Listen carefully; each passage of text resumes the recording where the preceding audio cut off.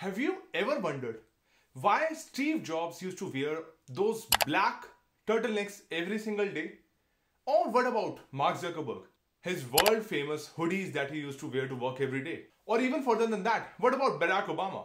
Don't you think he used to wear the same outfit every single day? Did you know that there was a very specific reason behind that? And in this video, I'm going to share why top executives of all these multi-billion-dollar companies are doing something that you probably did not know about. I'm talking about decision fatigue.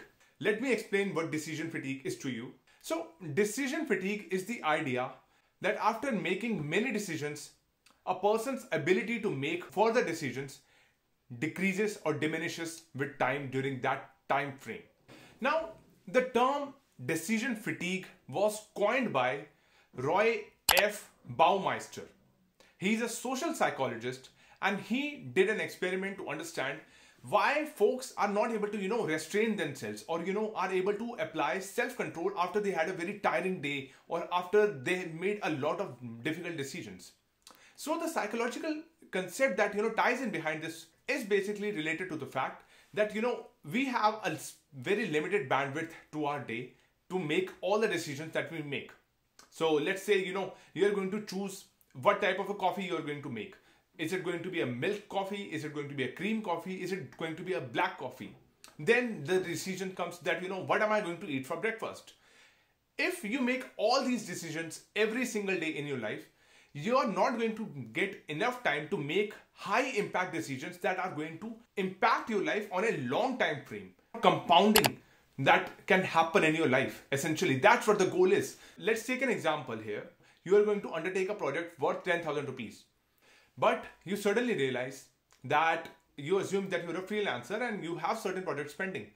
You will not be able to effectively give that much time to the new project that you are about to undertake because the decisions that you had made previously are going to compound and will not allow you to have the ability to take on that additional project. So basically what Mark Zuckerberg or Barack Obama did was they used to choose the same set of clothes every day so that they don't have to worry about making these very small, minute decisions that do not impact significantly to their lives.